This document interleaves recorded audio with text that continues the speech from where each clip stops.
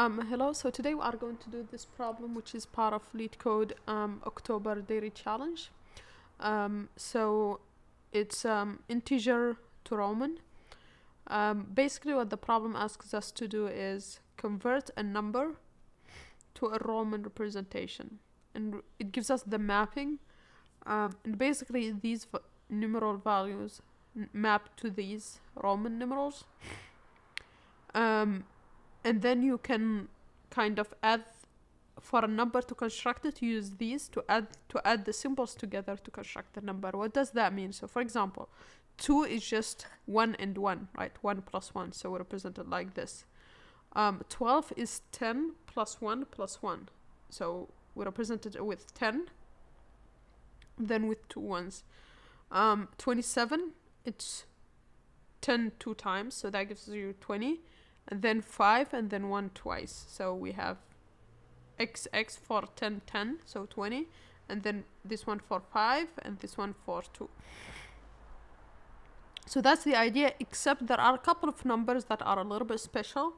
For example, 4, we obtain it by putting 1 before 5, which would mean when you put a smaller symbol before a bigger symbol, we subtract. So that would be 5 minus 1, which is 4. Or, for example, putting 1, which is this symbol, before 10, this symbol, that would give us 9, right? So IX, you can think of it as 9. And the similar thing for 40, which would be XL, so it would be like 10 minus 50, which is 40. Or similar thing for 400 and 900. You get the idea. So basically we have this mapping, and then we have additionally these mappings here that we can write and use. Okay, so let's take a look at an example. 3, well, 3 is just 1 3 times, right? There is no other number close that we can represent 3 with, right? 58 is 50 plus 5 plus 3, right? So 50, 5, 3. So the sum, that's 58. If we take a look at 1994, that's 1900.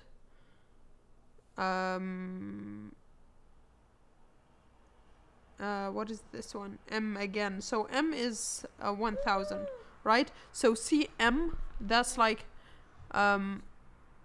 CM is like 900, because it's C is 100, so M is 1000, so 1000 minus 100, that will give us 900.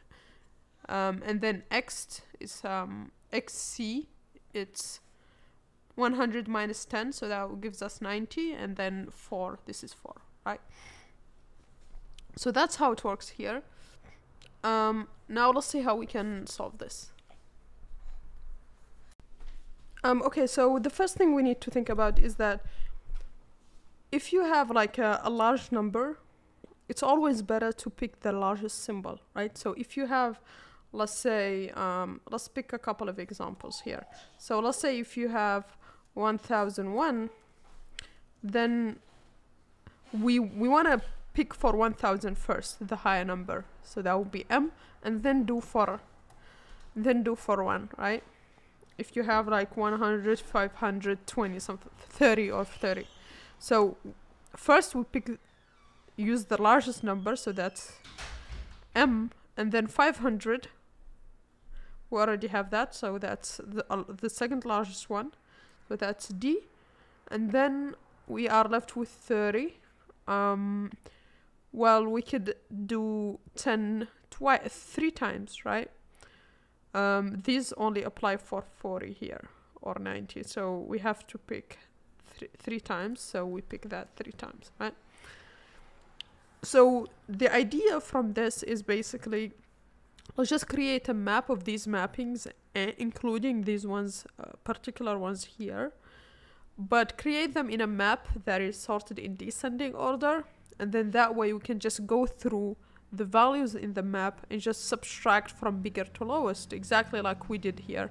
And each time we get the convert that single value using this mapping, and then we subtract the number until we get what we want. So let me just copy over the map. I won't write it by hand again, but the idea is to start out from the biggest symbol, the biggest value for a symbol, which is 1000, maps to M.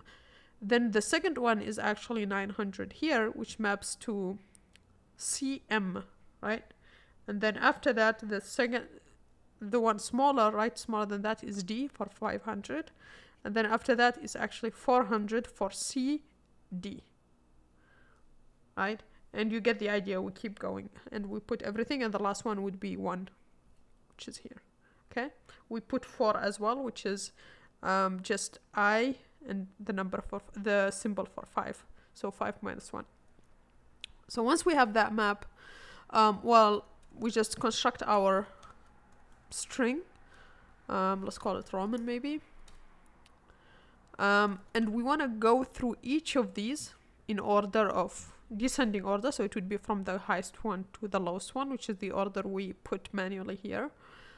And then we check if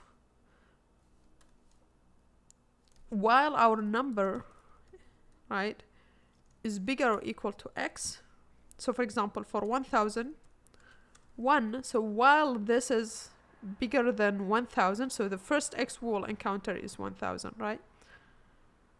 So while it's bigger or equal, we want to subtract that from X, but we also want to add to Roman whatever value is represented by that X, right? And to get that, we just say MX. So imagine, for example, we had 2001, okay? So what we will first do here is we will check 1000.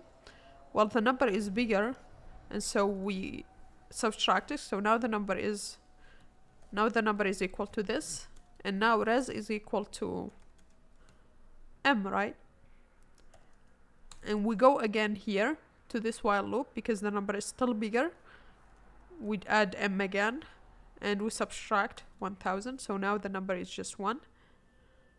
And then we go down, right? Because the number is no longer, 1 is actually smaller than 1000, so it's no longer, this while loop is no longer valid. So we go to 900, 900 is bigger, we go to 500, it's bigger, and we go all the way down to 1. And now we found that 1 is equal. So we add the Roman representation for that, which is here, it's just M of 1, which is I. So we add it. And now we subtract, right? And number becomes 0. And 0 is not bigger or equal to 1. And so we skip. And now M, we are done processing because M is done. And that's pretty much the idea here. You can run a couple of other examples to just make sure that it works. But it's always better to pick the largest value, subtract it, and then proceed to the next one. Okay, so we return our result here, which is Roman, literal, and then we run this.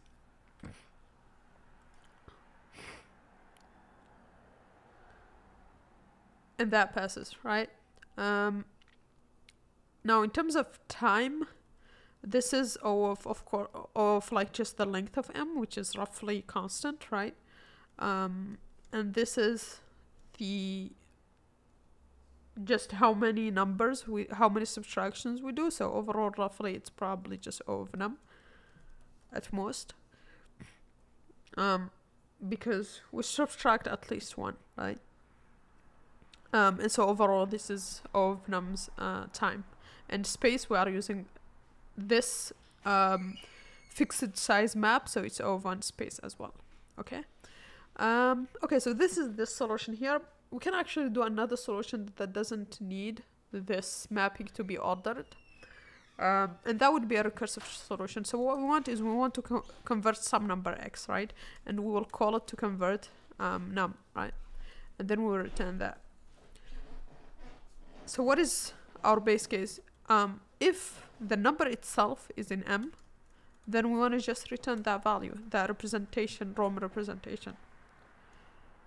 Otherwise, we want to start from the highest possible value. So for example, for 2001, we will check if 2000 is in our map. If it's not, let's go down. If it's not, let's go down until we found a number that is in M, and that number would be the highest number, right? The highest number that is smaller or equal to the number we are converting, right? So what would be here is, for value in the range of X, we go down -1, -1. If that value is in M, then we want to return it. But we want to also convert the rest, right? What is the rest? The rest is just X minus V.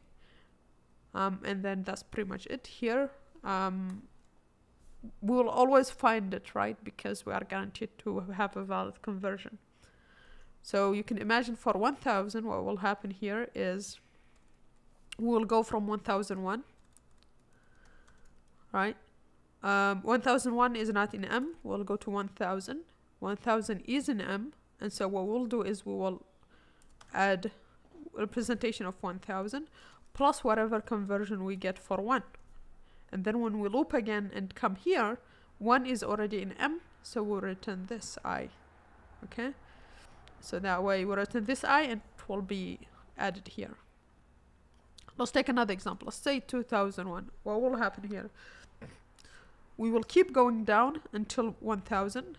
And so we'll reach 1000, it's in M, so we'll return 1000, which is M. The symbol for that is M, plus the conversion for 2001 minus 1000, which will give us this, right? And so that will end up giving us what we found in the previous example, which is MI. Okay? And so at the end, it would be like this. Okay? So that's the idea here using recursion. Let's run it and submit.